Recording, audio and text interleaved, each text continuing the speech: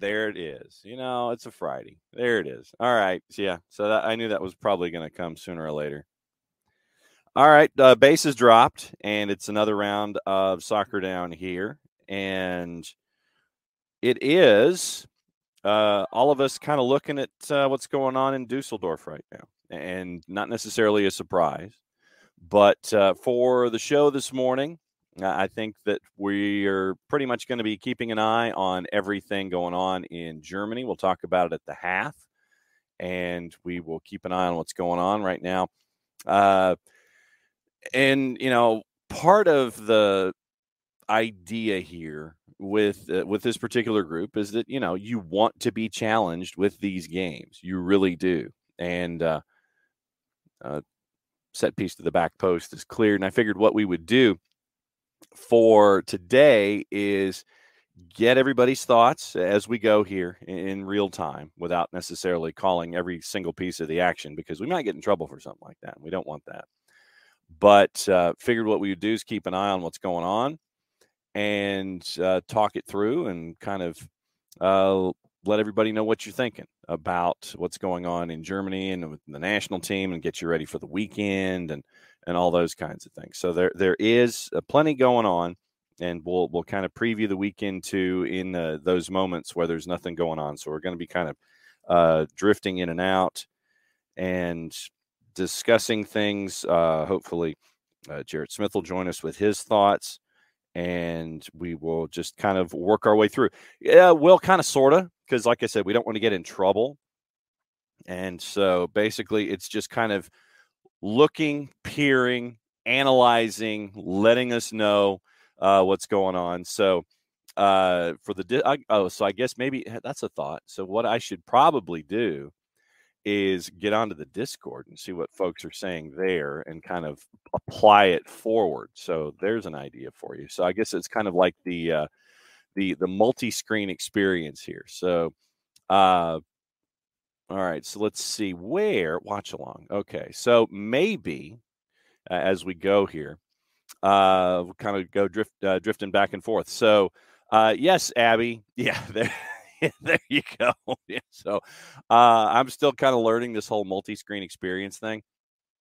So kind of working our way through everything going on. And I'm going to apologize up front if I have to duck out for a minute, because I've got I got a sick somebody who's a little under the weather, and we went out at 3 this morning. We went out at 4:30 this morning, and I think that it had to do with a farmer's dog. So, yeah. So if I have to duck out and I got to play like elevator music or something for a couple of minutes, then the idea would be for hopefully just to talk amongst yourselves for a couple of minutes and then work our way through everything. So, by the way, good morning. And glad you guys are hanging out here on a Freestyle Friday. And this way we get to kind of go over things. But I mean, I know that initially Airborne DJ's in the Twitch pitch.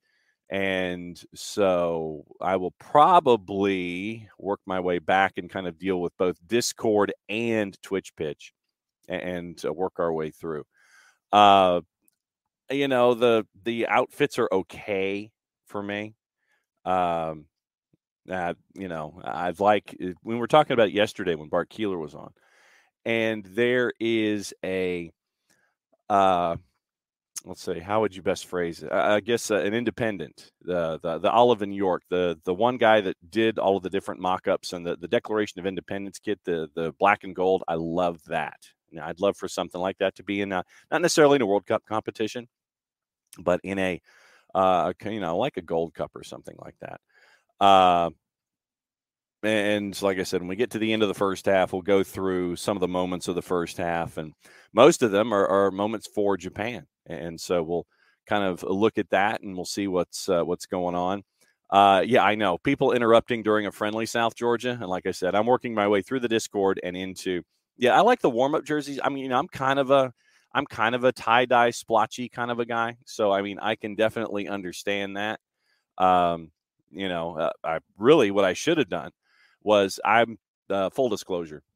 I am shifting my stuff from my storage locker from one business to another, because frankly, if you can get twice as much space for less, then you're going to do it. And I found the other day, once again, there's the back line of Japan anticipating what was going on with the launch forward by the U.S. Like I said, we'll get into this as we go. I found one of my 1992 Barcelona Grateful Dead Lithuania t-shirts. And so that just tells you, where my brain is when it comes to getting stuff. And so, anything splotchy, anything tie-dye. You see, I'm a kind of guy that like the denim stuff from the 90s. I like the denim kit. But like I said, that's just me. I might be in a minority opinion, but give me something that's new and different instead of the Stay Puft Marshmallow look that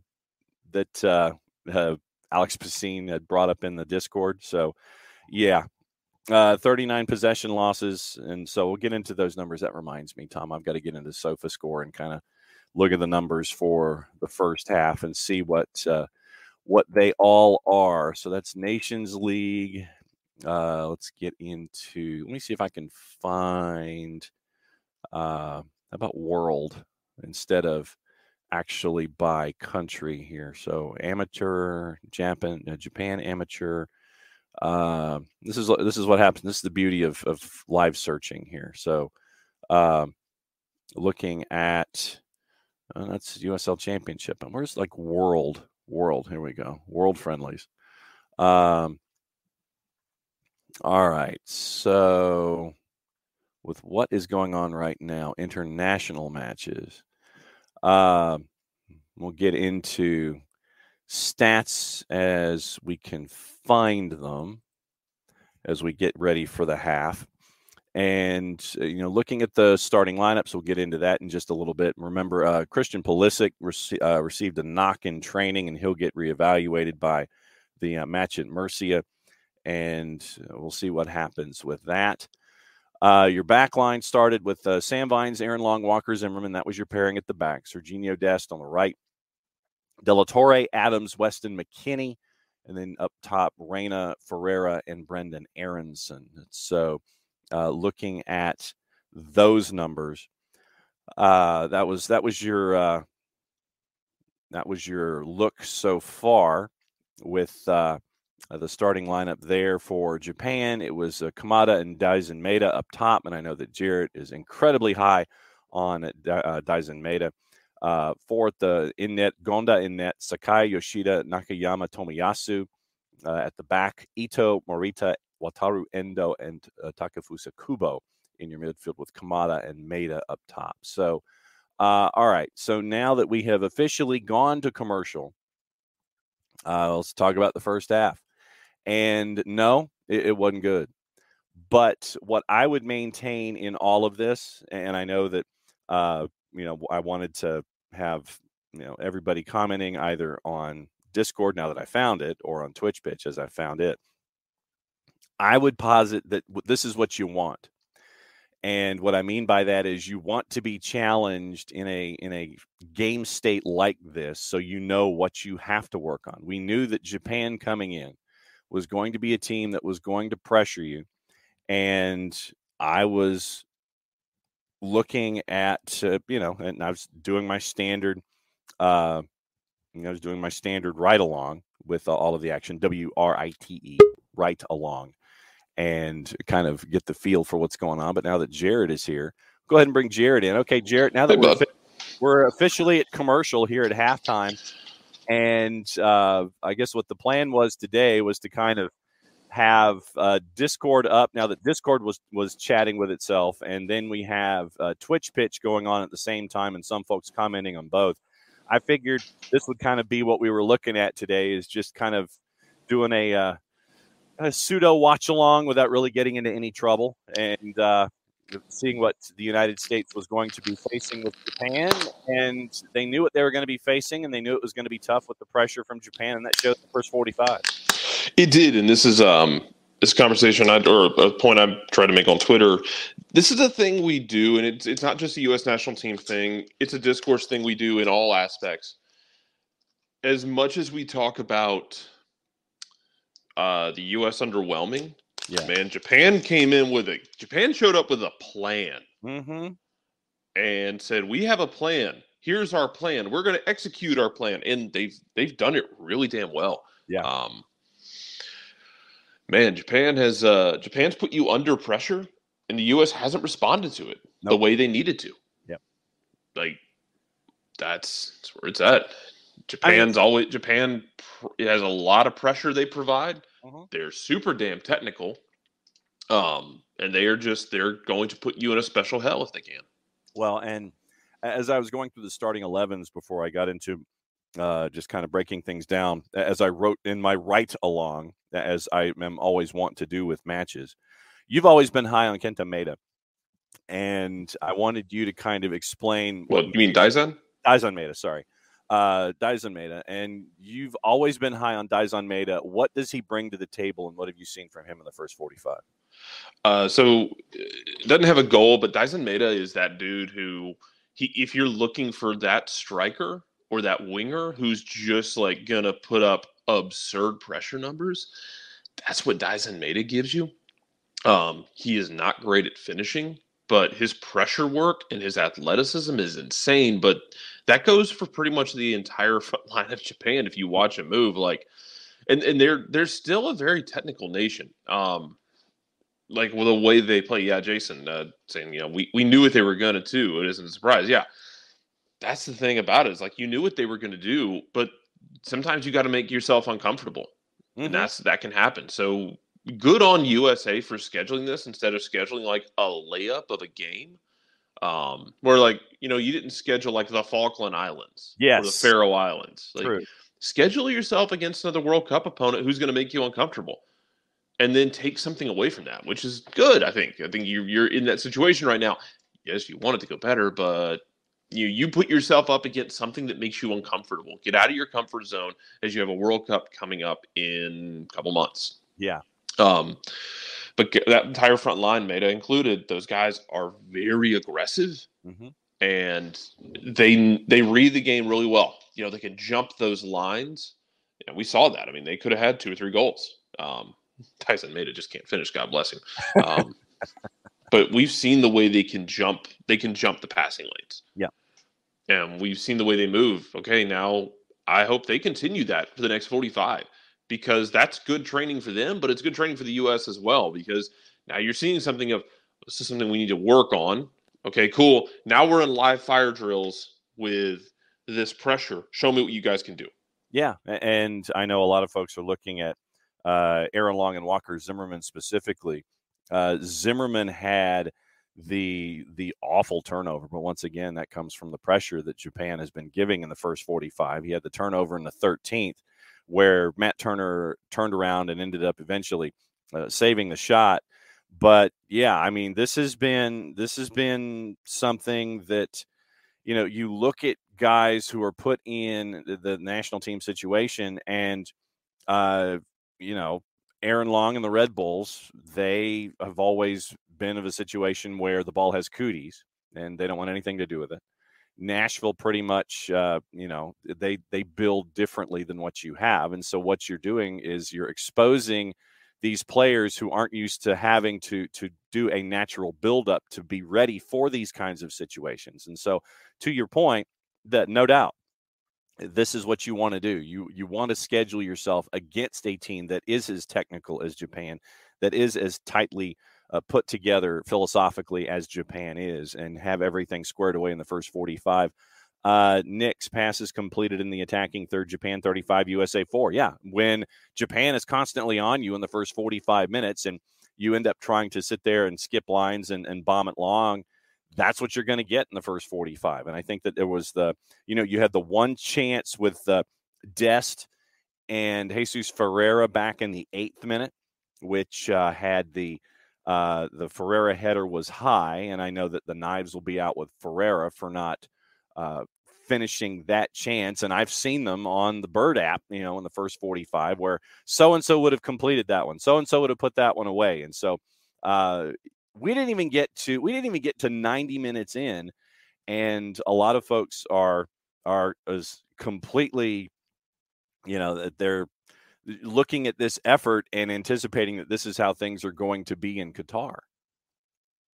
And it doesn't have to be like, yeah, like this is everybody's doing scouting. If you watched, if you watched Wales, there's probably things you're going to want to watch about Wales and England. Okay, that's something we can exploit. Everybody's looking for something to exploit because it's what they do.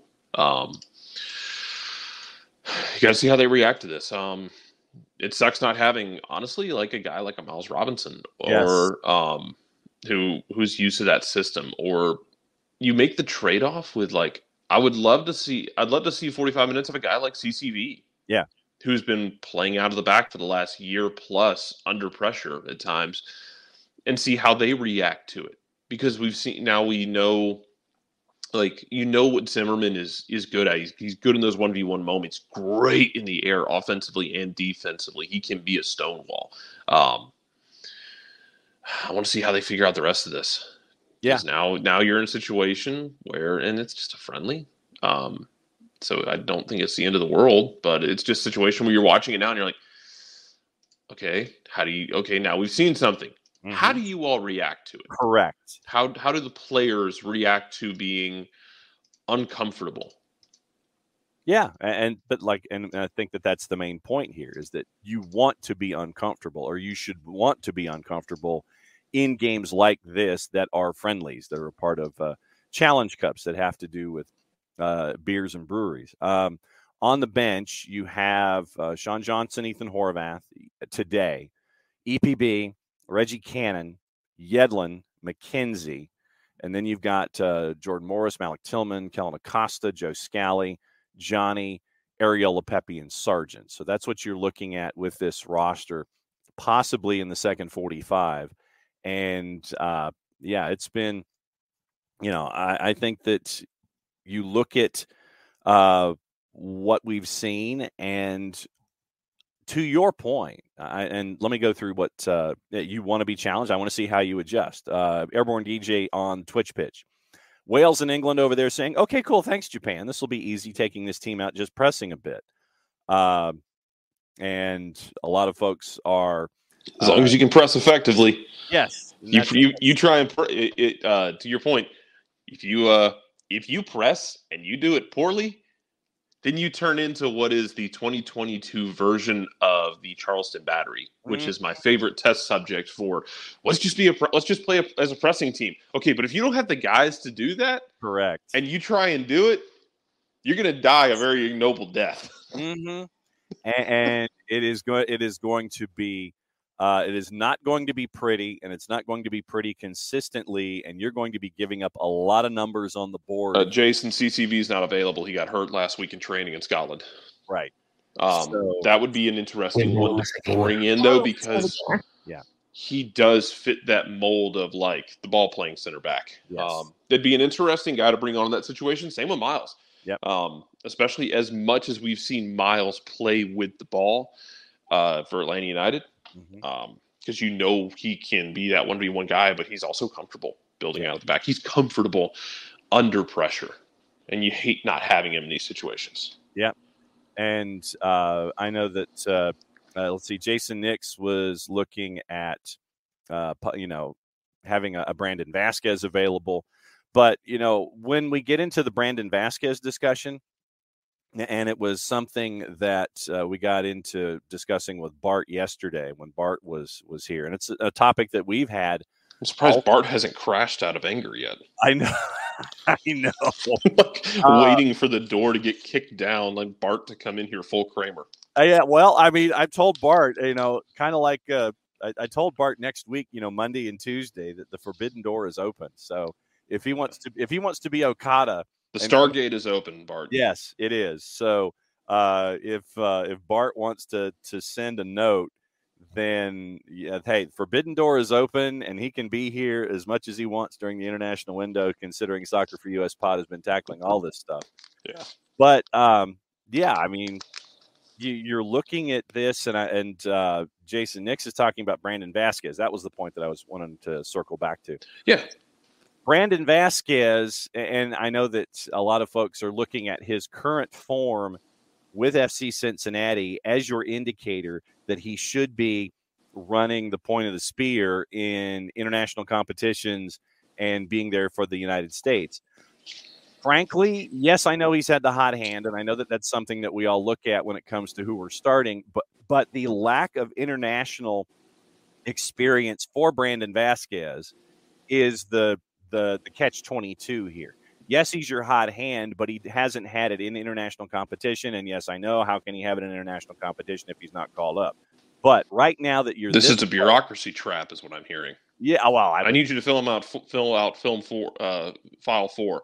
Okay, but I need file 5. Well, you can't have it without filling out 4. But then how do I get 5? Well, you have to have 4.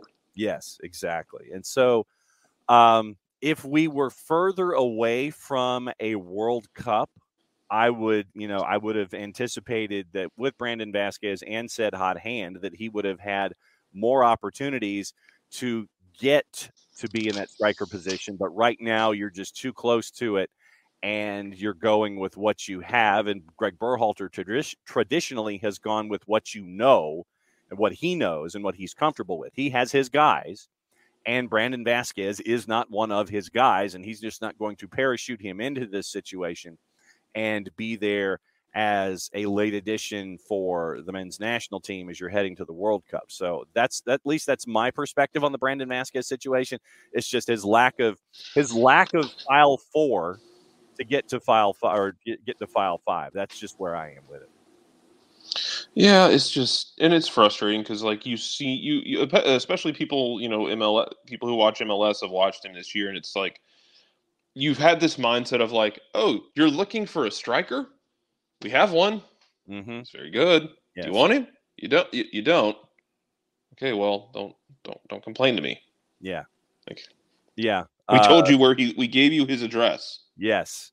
Yes, Jason Nix, Joseph Heller has entered the chat, and so I guess that means that Berhalter is Scheisskopf.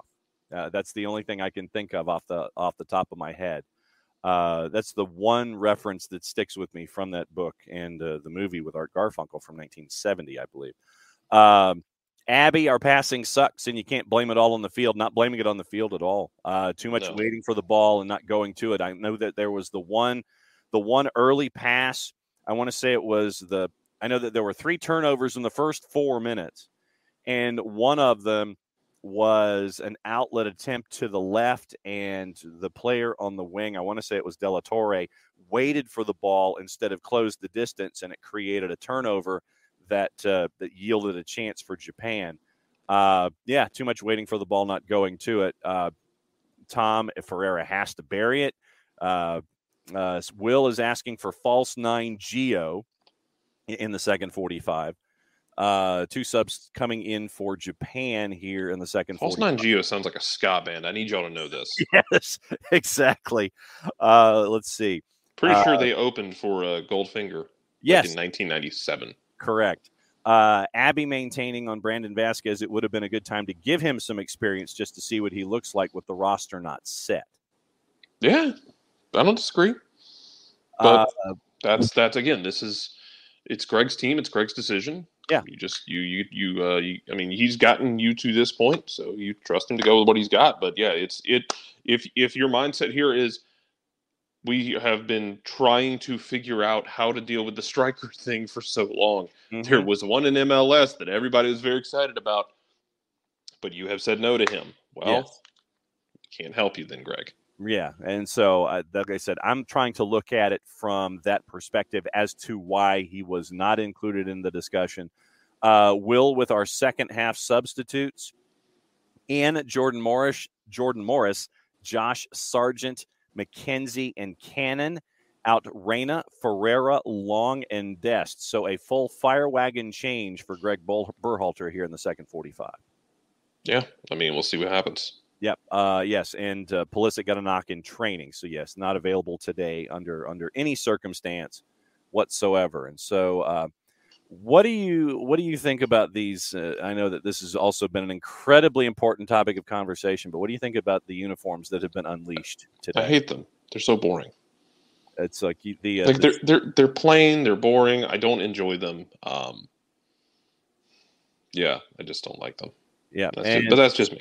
Yes. Also, I don't think it's this Japan year. has very good uniforms, which makes it worse. Yes. Japan always has good uniforms, though. Yes, that is true. U.S. will be working from the right to the left here in the second 45 as we're keeping an eye on things. Let's see. Also, Airborne DJ, based on what I saw from Wales yesterday, hanging tough with Belgium, we're in serious trouble. Maybe they shock and suddenly find form, but this is deeply concerning. Yeah, it's I don't know what to make. I actually don't know what to make of Wales. So to your point, like Wales has those moments where they can be really fun, but I don't know what to make of them overall. So Yeah. I haven't gotten a chance to watch them outside of like the buildups to the World Cup. And we know that like for the longest time, like the feeling of Wales was like, hey man, they're gonna hang around until Gareth Bale does something. Like, okay, are they more than that? Let's find out together. Yep. Will in his kit request is asking for an inverted Peru and river, white sash on a red background. Yeah, but the Peru, yeah, I'm about to say Peru's got that sash locked down to the degree that I don't want to mess with a sash because I don't want to step on what Peru does well because I don't know that anyone can do it better than Peru. Right. You know? Yeah. I don't know, and like I said, I've made this point over I made it with Bart yesterday and again this morning before you popped in. The Olive and York, the independent fan who made the kits themselves that were picked up by Olive and York, and for me, obviously, one of my favorites is one that you cannot use whatsoever in a World Cup situation, but it's the black and gold Declaration of Independence kit. Yeah, that's the annoying part about the whole kit thing is there are so many good options. The potential for kits is literally endless. Yes. And you just went with the boilerplate. Yeah. It's very disappointing. It's not the be all end all, but it is annoying because you had, these runs of amazing kits for the US. And then you just like it wouldn't be so bad if you hadn't given us it wouldn't be so bad if you had not given us like the Waldo or even the bomb. Like I still have a bomb pop kit. Yes. Bomb pop kit went from being one where I was like, I don't like this, and then became, I love this. Well, and for me, I'm a fan of. I admit I'm a fan of the denim, the denim kit from the '90s. But that's, like I said, that's just me and growing up and all this kind of stuff. So, I give me the random elements and things like that. South Georgia says that he swears Bella would be better than Sam Vines. I don't even know that. So this is a question for Byrne because Byrne keeps up with the German divisions better than I do, or anyone who keeps up with the German divisions better than I do. I'm under the impression Bello hasn't been playing much at Armenia Bielefeld. Yeah. So I mean, hey, you want a different left back to get part of this conversation to bring into a camp? Maybe not a World Cup camp, but like post World Cup camp. Can I interest you in an Andrew Gutman for a post World Cup camp? For like I'm not saying like for competitions, but for like we got a couple friendlies and we want to see some guys just to see what happens. Send Andrew Gutman to a camp. Let's just see what happens. There you go. Yeah, but to my knowledge, Bella hasn't played much at all at Armenia Bielefeld. No, he has not. And especially when he got there, then you had the coaching change and the relegation to Bundesliga B, and it's a mess. Yeah, it's a mess. Shot by the United States, blocked, and back out towards center circle, and the U.S. will try it all again. Field looks like rugby's been on it. Well, it's in Dusseldorf, so probably you've got some Fortuna stuff that has been happening there. Yes, Abby, John is attempting to multitask, and that is kind of where we are. Lennon's already gotten called into a camp. I mean, Brooks is. If I hazard my kind of like alternate universe theory that I've gone about before, like the pivot point for Atlanta United's history is Joseph blowing his ACL in 2019, start of 2019. my alternate universe theory still bends on the idea that if Joseph doesn't do that, Yeah. does Brooks Lennon put up like Gresselian numbers Ooh, and like interesting. put himself in the conversation for like, last man into the World Cup team, or that guy you're taking to stuff like Gold Cup just to see what he's got? Because then, if he's working with like 2018, 2019 Joseph, is he in those conversations? Yep.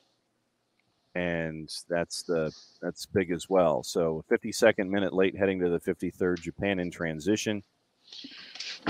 And just give me Kyogo for my own happiness and my own selfishness. And just don't let him or Daisen Maeda get hurt. Oh wow, Ito with the big. That's a nasty challenge on Aronson.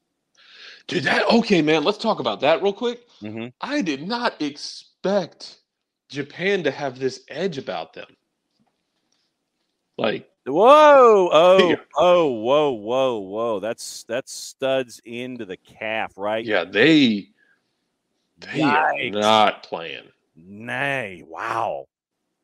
I don't know if Japan's trying to be CONCACAF-y, Coco, but they would be like falling down and stuff. But I mean, that was a nasty challenge from Ito, and that got nothing other than maybe a stern talking to and a foul call. Yeah, if we're in a competitive game, that's a red. Yeah, just hope that I want to see what Aronson's calf looks like in post match, and see if the that white sock has some added color to it. That was a nasty challenge from behind. Yeah, well, Abster, Abby's asking where VAR is for that. Yeah, I don't know, man. Yeah, but no, Tom, you're right on. Red all day if it's not a friendly. Yeah, if this is and that's the thing is like it's a friendly. You don't want those tackles in a friendly though. Jesus, no, it's like you've got a 1-0 lead. You've been in control most of the match, and so your physicality that's attached to your press, and you just absolutely just rake a set of cleats over the calf of Brendan Aronson. And Nick says they know he's the only real danger out there. Hack him, kick him. Pulisic will get the same. Prepare yourself. And Nick's is saying that the United States is not complicated. Good ball up the left-hand side. Let's see what happens here. Challenged and stood up. Back into the middle with Aronson and in the passing lane, but U.S. will keep possession. So let's see what the U.S. does in rolling things back. So the question was posted in the watch along from Tiki Taka about Jason. And Jason is 3 months now into fighting long COVID. And his health and welfare is the absolute number one priority, as is his on-air commitments. And so calling matches, big save there from Matt Turner. Because once again, Japan gets inside the 18, then they're going to recycle and try it again. Long COVID is a bear, and it sucks. And for Jason right now, like I said, health and welfare for him is his number one priority as a. And so I know that he's hoping to do some taped material down the line. I don't know when that is.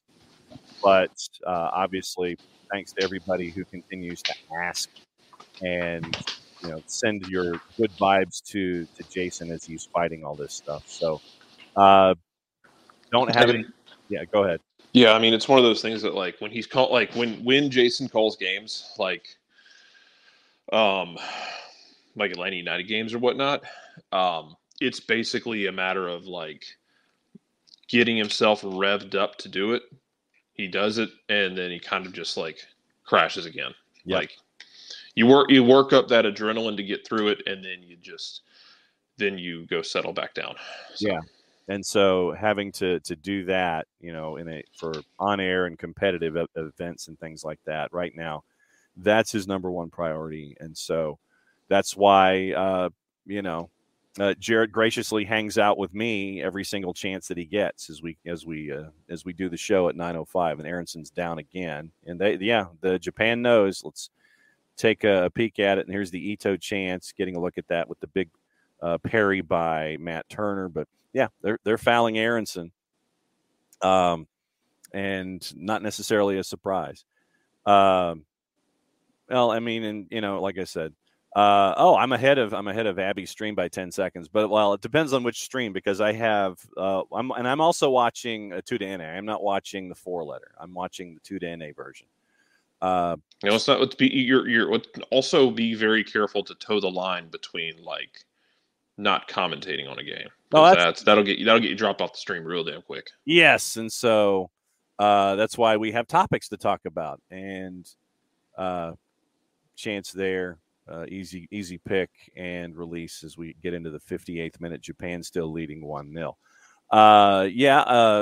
Airborne DJ is pleased with the first 12 minutes of the second half and what they've seen with the U.S. responding to the pressure when responding to it in kind.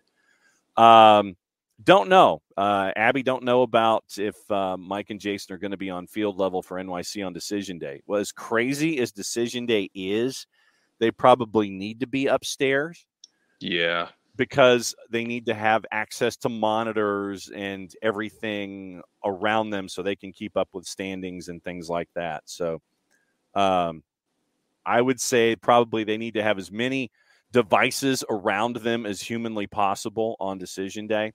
And so that would mean that they would probably be back up into the booth. But that was a fun experiment. It was fun to go down and see them ahead of time, and the difficulties of calling a match on field level. Yes, they did have monitors that were there to help them, but being right there at field level, it's exciting as hell to see it, especially in a game that was the way that it was against Philadelphia.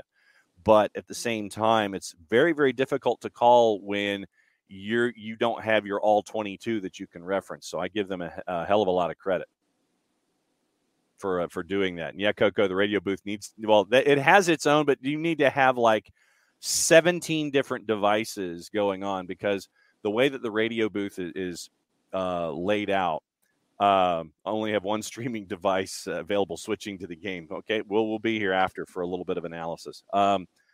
So I got like 10 minutes before I got to go. So no worries. And then if you come back, and then we'll go through the final 20 and thoughts like that. But what, y'all, actually, Coco, I don't know how Mike and Jason feel about Vertigo. Yeah, you want to get real fun? Put them like in the ring around the Halo board. Oh, I don't know how they feel about heights though. Yeah, but that would be an interesting one. But just Jason sitting there with the ultimate technical view. Yes, we got the technical view of the strategic view of the game. Yeah, and Abby, hard to see the play develop as well when you're elevated than when you're elevated upstairs, no doubt. True, Coco. Jason with his post-concussion may not necessarily. Concussions. That's a bad thing. But the radio booth, the way that the radio booth is set up, Coco, just so you know, you have your audio engineer on the second level, the Hall of Famer Miller Pope or the Hall of Famer John Kramer in situations where has Kramer done home games? Yeah, he did. Sorry, this is inside production. This is inside the actor studio stuff. But John was there to help out when Jason did solo, because the Falcons were on the road and Miller had to be on the road for the Falcons. Mike had moved over for play-by-play for TV. So John Kramer was audio engineer extraordinaire for Jason in the booth when Jason did solo the other day. Okay, yeah. So this is like inside the actor studio. He's referencing John Kramer, who is an engineer and producer who has been working for John's probably got 60 to 65 years like on a professional side of things. Dude's a legend.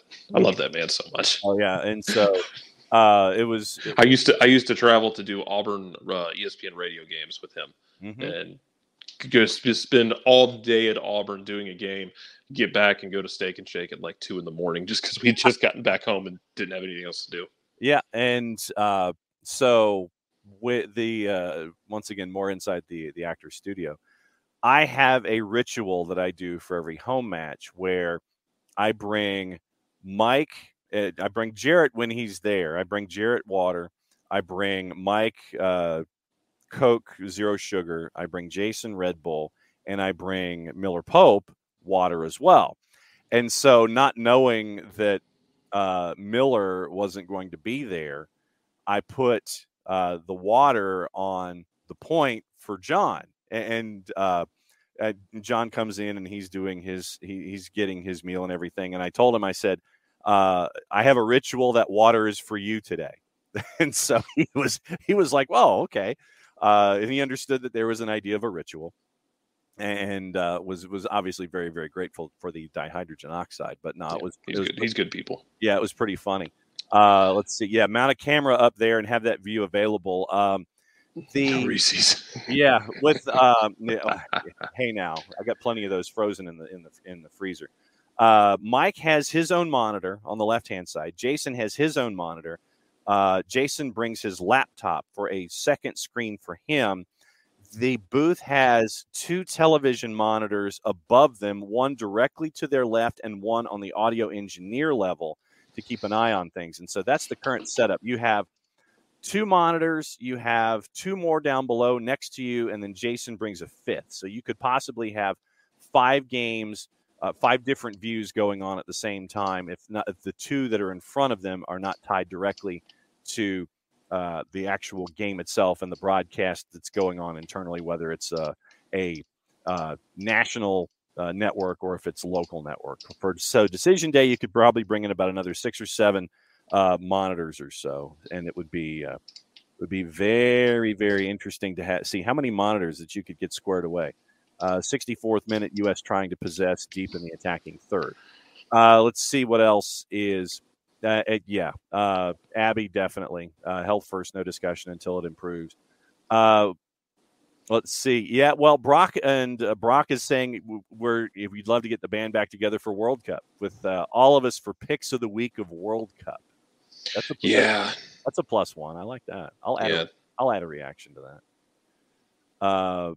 No doubt, and that would be very, very cool. But once again, we'll take it a step at a time and continue to see what's going on, and we'll figure something out in some manner, way, shape, or form. And obviously, we'll be looking at how to do things for World Cup and all that kind of stuff. And we've still got a little time, but it's going to be interesting for me because I have on Black Friday.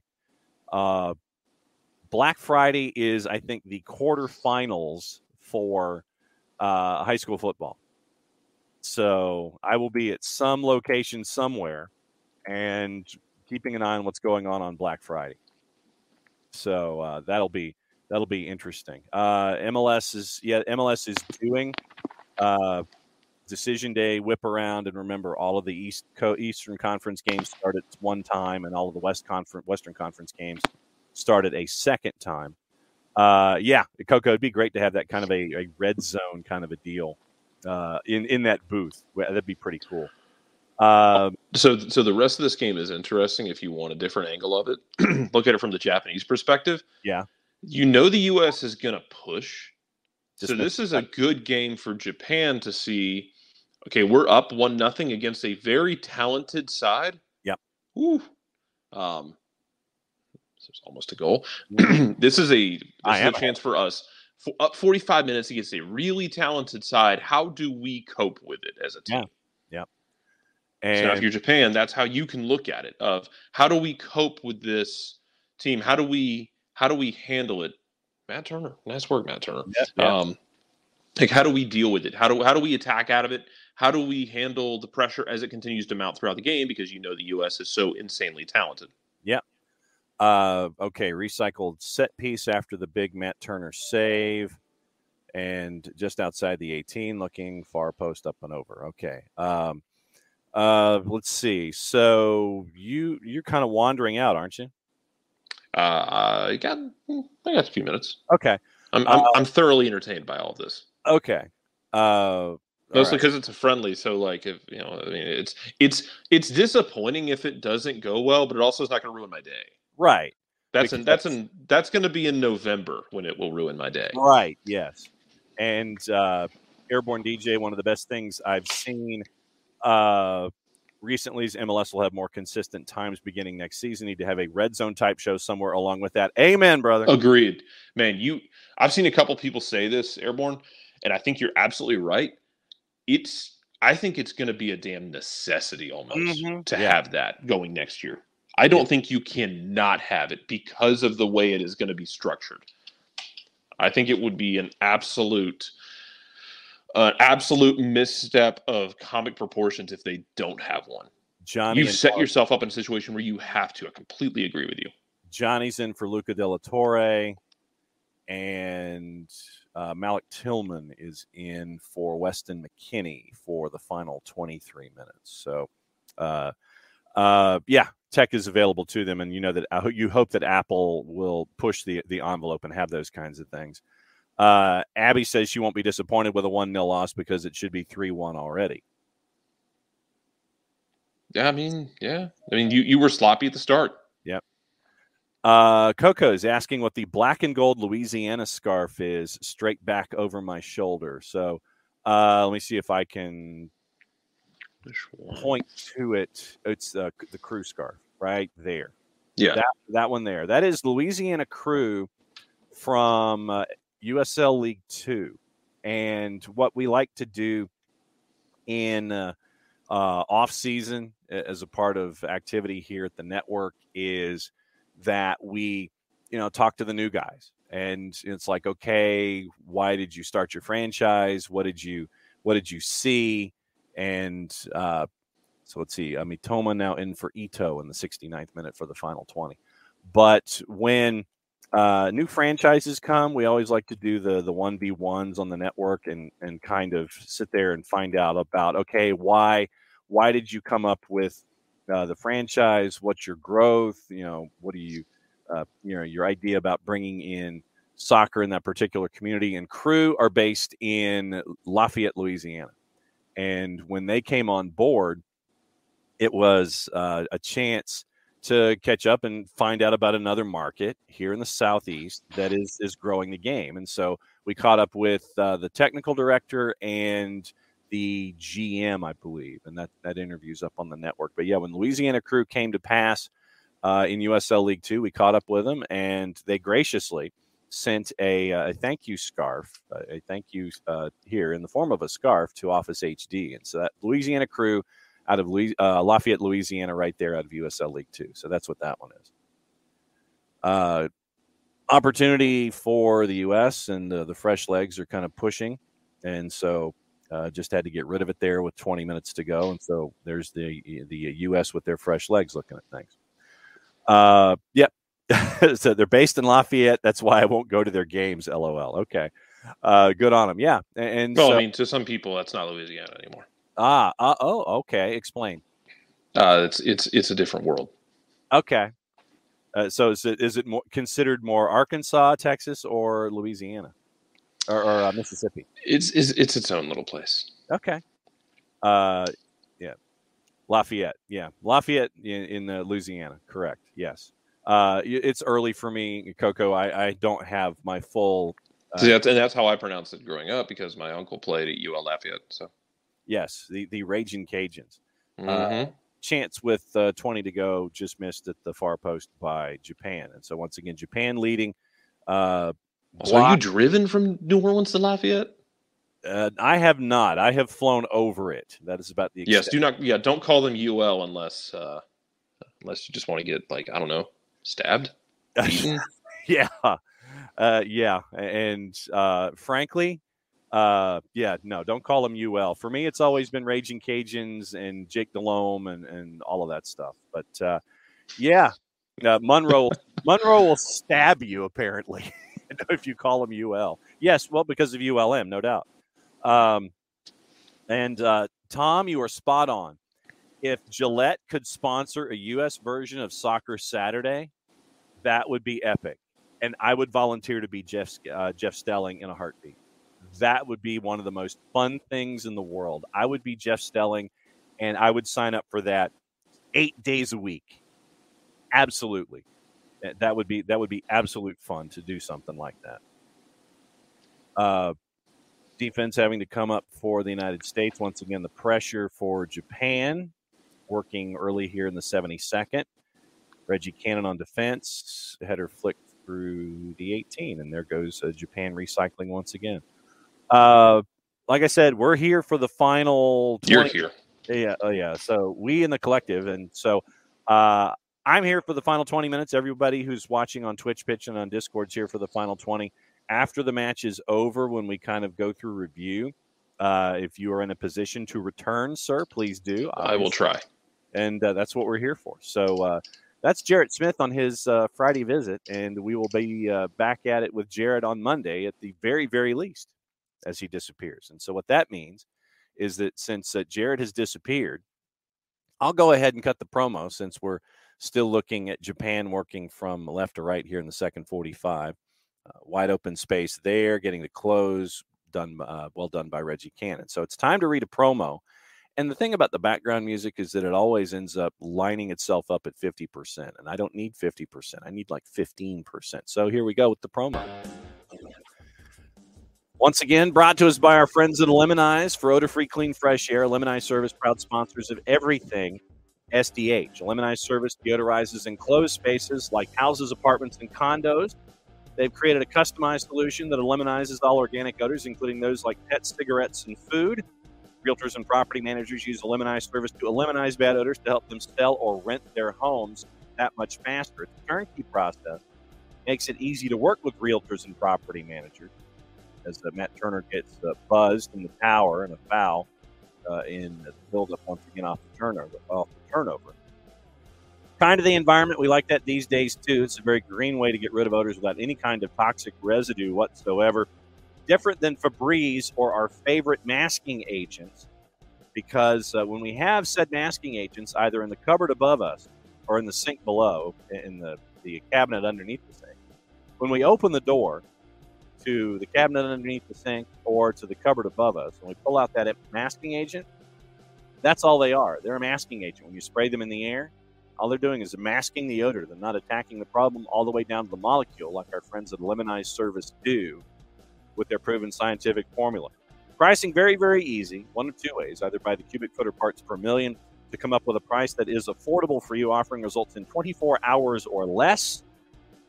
If you have any questions, frequently asked or otherwise, one place that you need to go, it's a Lemonize Service. And the website right there, and I've actually shaded the banner where it's not reflected in the lights here in the office. You can actually see the web address plus the QR code for those of you watching on Twitch.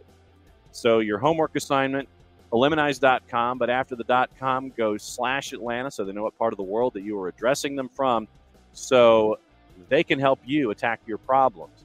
So it's ELIMINIZE.com /Atlanta, lemonize.com /Atlanta. For odor-free, clean, fresh air, Lemonize Service, proud sponsors of everything SDH, as we keep an eye on what's going on at Dusseldorf Arena with the early goal by Japan, and they have had a 1-0 lead over the United States since the 24th minute, and the goal that was initially called offside, then it was registered at VAR with onside. So, yes, Matt Turner, Abby on Discord, a good game, thank goodness. Why do most other teams make subs between 65 and 70, and we do ours at 75? Not looking at players in the middle to pass to, one on the rim. That is, I mean, it's, Abby, when it comes to substitutions, mainly more than anything, it's one of two things. It's either feel or it is something that you have, registered on the clock. And chance they're over the bar by Japan, and the opportunity was there for their second goal of the match with 15 to go. Last touched by the U.S., and it'll be a corner coming up. So we'll see what happens after that. But it legitimately is feel sometimes, and when you're in the rhythm of the game. And I know that we've discussed Greg Berhalter in the past where he has been in CONCACAF situations where he's been too late in his substitution pattern. And that is it's been a concern for a lot of fans when it's like how that Berhalter is somewhat slow to react when the team that he's going up against subs and they adjust to the game, and then Berhalter is then in turn slow in reacting to that as well. So, how do you react, and then once again, how does your opponent react, and then how do you react when your opponent reacts? And so, legitimately, sometimes it's feel, but here I'm guessing because it is a friendly. Modiflow. Yeah, Japan has been pressing, and it has been a challenge, but it's been the challenge that you want really when it comes to these friendlies. But back to the original point, real quick, because with me when I'm looking at Squirrel and when I'm looking at Twitch Pitch and I'm looking at Discord, it literally is Squirrel, and I'm like, yeah, yeah. So, and I think that probably my guess is that you have a set idea in your mind since it's a friendly and you're getting ready for the game in 4 days in Murcia, Spain, that you want to give certain guys a certain number of minutes. And then with run of play, it may end up being a couple of minutes later, a couple of minutes later that you can try to get a substitution in. So I'm guessing that it's something akin to a pitch count. And it's like, all right, these guys are going to get this number of minutes. These guys are going to get this number of minutes. Here's my substitutions. So that's what I'm thinking, at least anyway. Abby, I'm looking at, I'm thinking that the idea is because you've got a game in 4 days, you're giving certain guys a certain number of minutes, and then you're going from there. And so it's just you're giving your starters a look. Then you're bringing in guys to help with either game flow / number of minutes because you've got a game in 4 days. And so that was corner, and Matt Turner comes up with the save. So 79th minute. Doubt very seriously, since it's a friendly, you're going to have any kind of added time to this whole thing. So if we do, I will be somewhat surprised. So we'll keep an eye on that. I don't anticipate, like I said, a whole lot of added time with subs and things like that, maybe with injuries. Really, if it was me, I would be, no added time. There you go. We're done in 90 minutes. Everybody's healthy, short of Brendan Aronson after he got that slash to the calf a handful of minutes ago. So, keep an eye, obviously, on Brendan Aronson.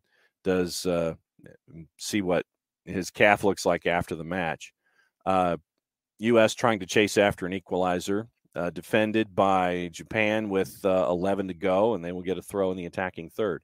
Haven't done any since half. We're in the 77th. They just did a couple of subs with Johnny and Malik Tillman. So let's see, pass through, and Japan ends up with possession. Berhalter out. Is it too late? Yeah, yes, Nick. Unfortunately, it's too late if you're not a fan of 3GB. But like I said, I just want out of this window, first and foremost, I want everybody healthy more than anything. And after that, I'm looking for growth. So I want to see, and this was a solid test for the U.S. today. And you want them to face things that aren't familiar. You want your players to face things that aren't familiar, so that way they can learn how to adjust in game state with stuff, wearing in national team duty where you want them to do something different. And so that's what. But we failed the test. It's still, Nix, it's still going on. It's not a test that you have failed yet because you're not in Qatar yet. And so I'm looking at growth. And so how do you respond? I think that in the first 10 or 15 minutes, and a shot there was just wide, Aronson. So Aronson on the cutting back and forth. Schmidt was fooled. He couldn't keep up with it, but Aronson did send it wide. Look for growth in this window. I would be concerned when you get to Qatar and you show that you didn't learn. That would be a bigger concern for me. Learn from where you are and put yourself in unfamiliar situations so you can learn. So you've got an unfamiliar situation today, Japan pressing. center backs having to play out of the back, and learn from it. That's what I want. I want you to learn from today as a unit and then as individuals, and then work your way forward from there. So that's, yes, I know that the numbers are going to be lopsided. Yes, I know that that's going to really be disappointing / disturbing, whatever word you would like. And I want to see what those numbers are, frankly. So we'll see. We'll see what the final numbers are at SofaScore by the time that we get everything all laid out. Also on, let's see. So we'll go through some of the other matches today and see what else is on the board. Get you ready for the other viewing, since you're looking at a lot of matches today, perhaps. Soccer on TV today, once again, courtesy of our friends at Soccer America. You've got men's soccer on the ACC network. You've got Nations League, FS2 at noon, FS1 at 2:45 with Germany and Hungary. Liga MX doubleheader tonight at 7 and 10. Necaxa, Mazatlan, Puebla, and Pumas. ACC Extra has men's college soccer tonight at 7. Out of football has French Division 1 Arkema with Montpellier and Lyon. ESPN Plus, obviously, they're going to be stacked. You've got games in the USL Championship tonight. Friday Night Football, you've got 3. We'll go into juice boxes coming up in just a little bit. Charleston, RGV. You've got Tampa Bay, Birmingham at 7:30, shot by Japan just wide as they had another chance in the 83rd minute.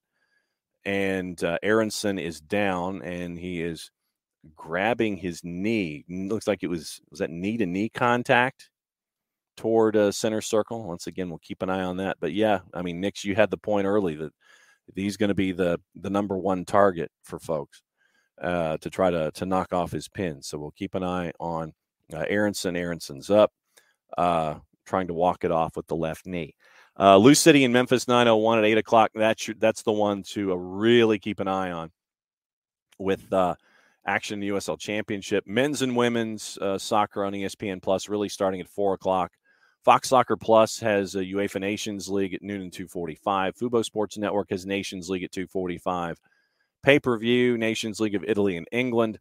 VIX has 7 matches in Nations League starting at noon. So that's your look at all of the activity to keep your Friday very, very, very, very busy. And getting into juice boxes as we go here late in the 84th minute. We'll take a look at what the numbers are with all of your action yesterday in Nations League. I know that a lot of folks, France had 5 players leave because of injuries of various degrees, including Memphis Depay. He was a part of that group in Nations League. As we're talking right now, you've got a bunch of friendlies going on that have either concluded or are still going, whether it's U19s, what have you. Eastern Europe is going on right now. Team friendlies are happening as well. We're getting into a Middle Eastern and North Africa play, kicking off at 11 o'clock. You've got you've got more friendlies happening starting at 11:30. Elites and Euros. Since we mentioned the matches at noon in Nations League, Georgia is a favorite against North Macedonia at a +112. Estonia is a favorite at a +102 against Malta at a +317. Paraguay and the UAE is at noon. Paraguay is a -169. Uruguay is a -122, hosting Iran. And you have Germany and France U21s going at it at noon as well. Eastern Europe continues in the early afternoon. You have Canada and Qatar at 1 o'clock. Canada is a -133. Qatar is a +350. It will be an interesting test for John Herdman. I would take the draw option probably at a +267. Pressure from Japan after the United States grabbed a turnover and slop. And that pitch is very, very sloppy on the edges once you get past the crown. And so in the 86th minute, it is still 1-0 Japan. National League in France in the early afternoons. You've got as they look at another play, look at the first goal on the board for the day. Saudi Arabia, Ecuador. Ecuador's at a minus 135 at 2 o'clock. Egypt is playing Niger. Jordan is playing Syria. All of those are at 2. Nations League, 245. Bulgaria. I'm looking forward to the Canadian match as well, Abby. Bulgaria is a minus 625 with Gibraltar. Finland a plus 129 with Romania. Romania is at a plus 234. Bosnia-Herzegovina is a minus 114 against Montenegro. The Montenegrins are a plus 350. Italy and England, your marquee match at 245. England a plus 143. Your draw is a plus 217. Italy is a plus 215. And foul by Japan, and another player for the U.S. is down. Let's see who that was. Walker Zimmerman after contact. So we'll keep an eye on Walker Zimmerman, who is now up. Germany-Hungary is a minus 345. Germany is that number. Your draw is a plus 480. Hungary is a plus 850. All of those are at 245. We'll go over the action that happened yesterday and the positions of everybody. Friendlies, Algeria, Guinea's at 3. Morocco is a home underdog slightly with Chile at 3 o'clock as well. You're getting into South America, Central America at 6 o'clock. Huracan and Bonfield. Huracan in Argentina is a minus 114. Give you the Canada match. I think that was a 1 o'clock, Abby, if I'm not mistaken. Canada, Qatar is at 1 o'clock, so we'll keep an eye on that one. Yes, thank you, Nick. Always having my back.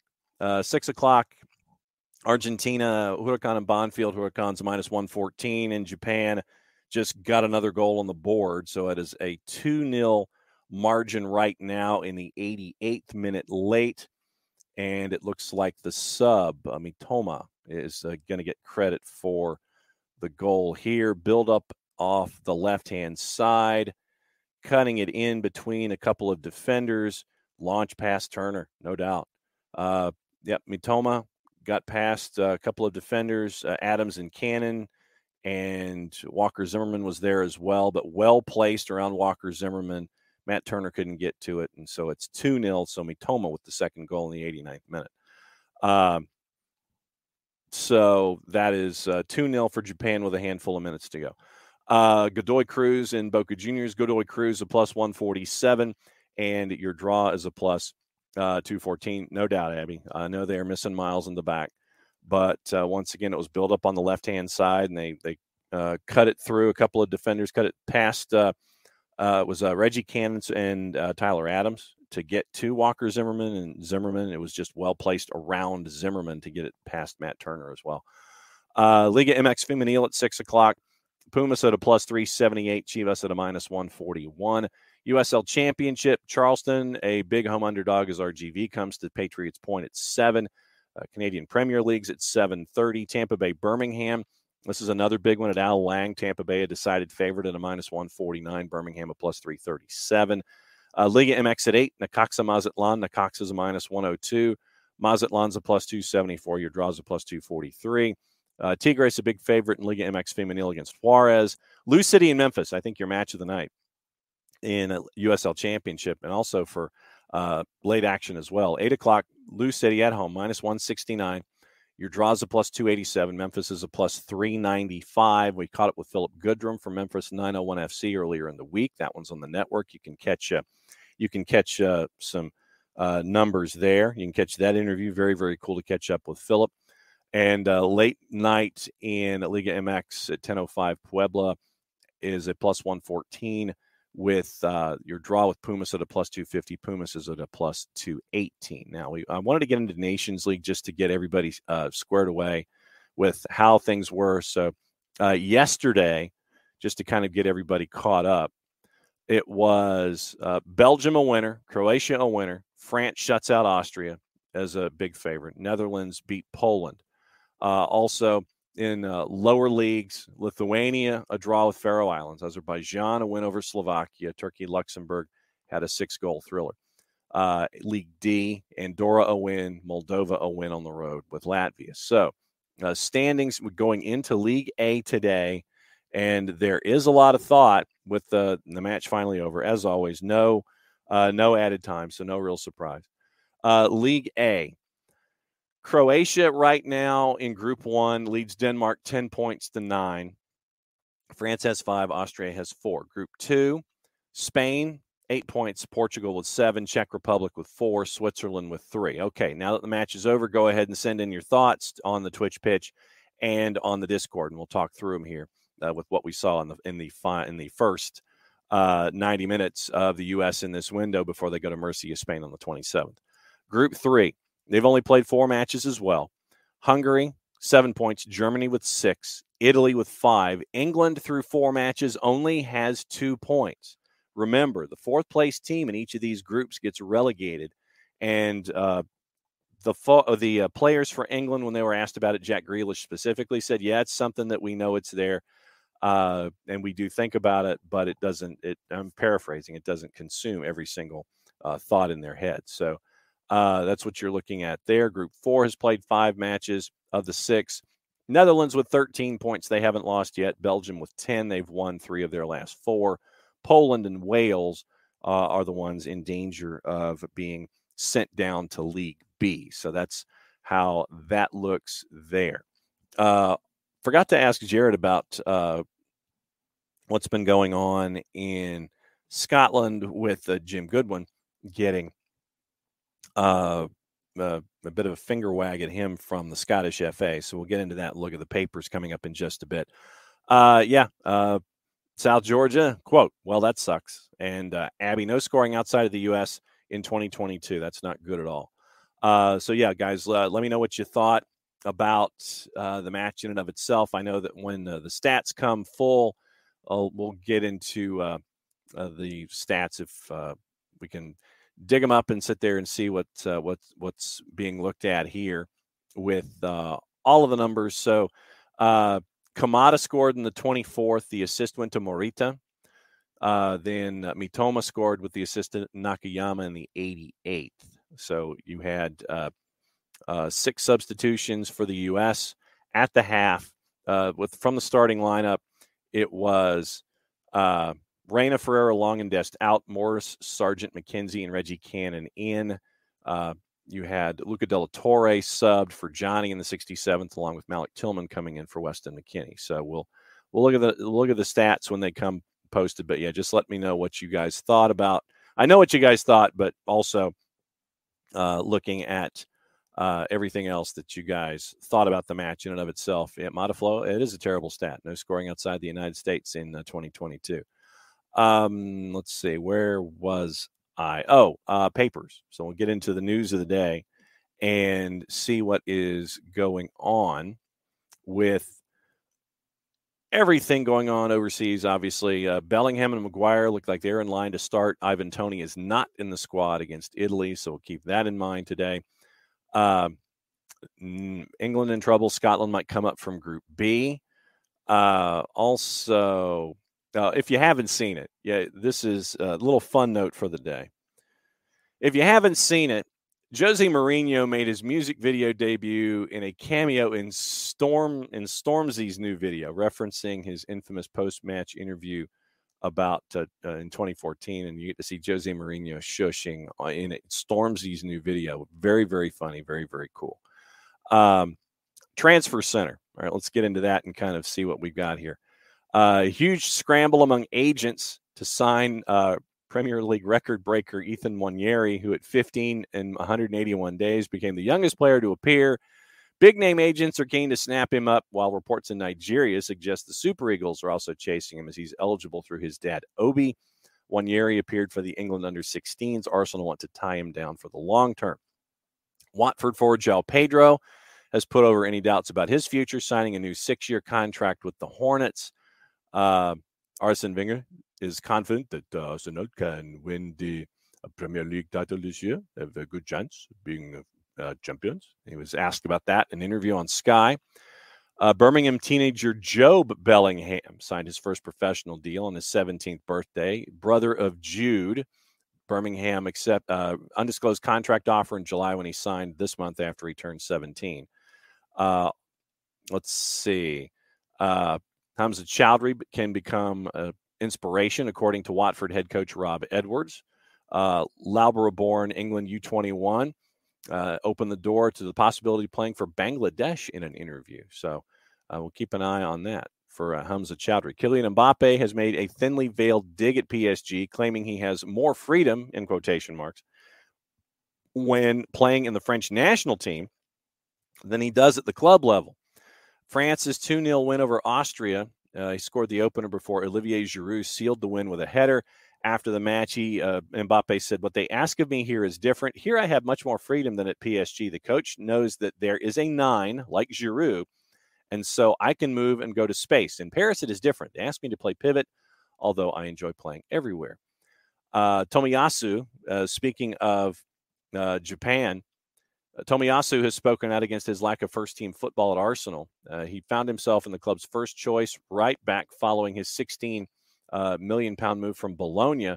21 appearances in his maiden Premier League season, but Ben White is now right back this season, and they've got 6 wins in their first 7. Tomiyasu said, "What is required in this league is quite high, and I'm not satisfied. When you look at the players selected as starters in the Premier League games, you will understand what is required to be there. I will work hard in order to get my position back." Arteta has praised both of them, both White and Tomiyasu, so far this season. From The Guardian and their Manchester football correspondent, Jamie Jackson, quote, "Not a surprise to see Gareth Southgate come out in support of Harry Maguire, as he's been impeccable for England. He was in the side which took England to a World Cup semi in the final of the European Championship. Lost his place at Manchester United. It was a big call from Eric Ten Hag, but not too surprising. Did think it would be Varane and Lisandro Martinez at first choice. Southgate saying it's okay, as it's only a few games after preseason." Former Wales defender Sam Ricketts was asked about Gareth Bale, and Ricketts said that Bale needs to manage his playing time to ensure he remains fit for FIFA in Qatar. Belgian forward Eden Hazard said he was starting to find his form again after 65 minutes in the win over Wales, admitted he needed more game time at Real Madrid before the World Cup. Barely featured for Real, something he has called a delicate situation by his own admission, thrown in his place at the finals in Qatar in doubt. But he says, "I know what I can do. Now I want to get in shape for the World Cup. We'll see what the coach, Roberto Martinez, decides, but I'm happiest when I play." Let's see. Paul Robinson of the Daily Express has warned Tottenham chairman Daniel Levy he faces being, quote, "held to ransom," end quote, if the club cannot persuade Harry Kane to sign a new contract in the next 12 months, as links with Bayern Munich continue to swirl. Patrice Evra has revealed Wayne Rooney and Paul Scholes were among the Manchester United players who thought the club had signed a £5.5 million flop when he struggled in the early stages of his move in Monaco in 2006. The signing of Lionel Messi, according to the Daily Mirror, has generated PSG an extra €700 million, £612 million in income due to commercial deals. Not a surprise there. Daily Telegraph. Thomas Tuchel's been left in post-Brexit visa limbo over his ability to remain in the United Kingdom following his sacking from Chelsea. Elliot Anderson could swap his international allegiance from Scotland to England after his recent rise at Newcastle United. Also in the papers, avoiding the 3-lettered paper and the 4-letter paper. Daily Star. Tottenham fans reacted in disbelief on social media after Pierre-Emile Højbjerg injured his club teammate Ivan Perisic during Denmark's clash with Croatia. Perisic had to be substituted after what was looked at as a 50-50 tackle. Let's see. Daily Express, we mentioned that one. Mirror, former Barcelona boss Ronald Koeman has claimed he was blocked from signing ex-Liverpool star Gigi Wijnaldum. Piqué had a special clause in his Barcelona contract to ensure that he earned more money than Sergio Ramos. And the Independent has Manchester United's football director John Murtaugh insisting the level of spending seen this summer will not be repeated by the club after the wage bill hit record levels. Everton and Scotland, according to The Athletic, waiting to discover the extent of the injury to Nathan Patterson after the defender was carried off on a stretcher while on international duty. And U.S. Soccer is seeking to join the UEFA working group in supporting compensation for workers at the Qatar World Cup. So Liam Fox set to be named as the new Dundee United boss. And former Celtic Joshua Bradley Hurst faces a 5,500-mile trip for training after being handed an unlikely international chance from Sri Lanka. So we'll keep an eye on that stuff as well. So that's your tour through the papers. That is your tour through all the news of the day. Abby Aronson gave full effort. Turner, and that's who gave full effort in his opinion. I missed what Greg Berhalter said, as did I. Programming note on TV, it looks like in partnership with Out of Football, CBS Sports Network is going to air live linear English language coverage of European women's soccer matches across the D1 Arkema in France, the Frauen Bundesliga in Germany, Serie A Feminile in Italy, and it starts with PSG and FC Fleury 91 Sunday live on CBS Sports Network. So we'll keep an eye on that. Very, very cool stuff as well. Let's see. Nashville made their hires for their next pro franchise in Huntsville, Alabama. Ian Ayre slides over as president, and they also had another hire as well. So Ian Ayre getting to add stuff to the resume when it comes to all of that.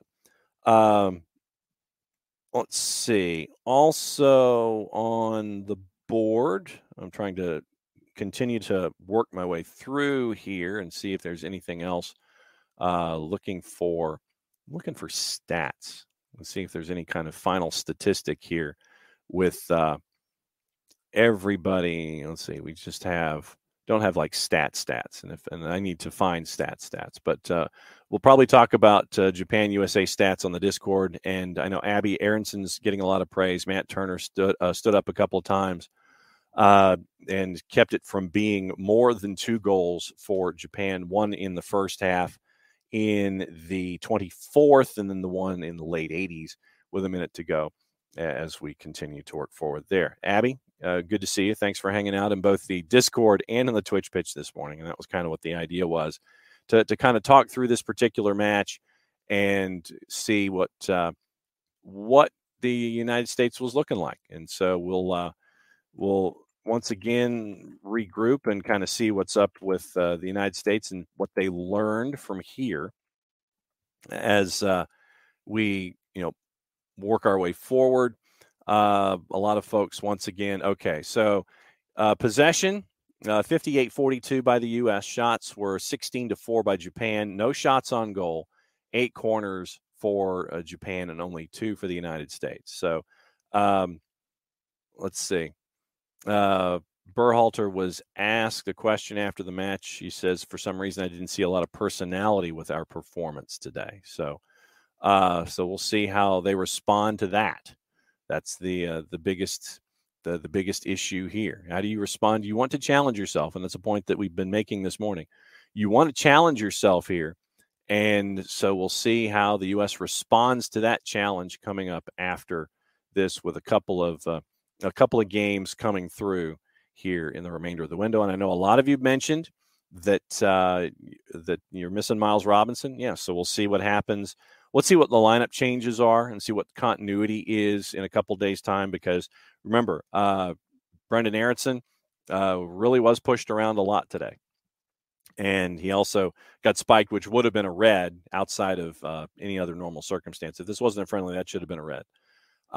Brendan Aronson knocked around, got a bit of a knock to the left knee, as did Walker Zimmerman. Was it that playing surface at Dusseldorf? Because that was a pretty juicy surface, and I don't mean that in a good way, especially once you got past the crown and worked your way to the outer edges that really looked really chewed up. So we'll see how the U.S. responds once again. And no, the numbers weren't great, but I'm choosing to look at it as a learning situation.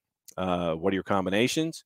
What do you do when you have folks who are put in unfamiliar situations? That's what this window for me is all about. If somebody's going to give you something unfamiliar, how do you respond?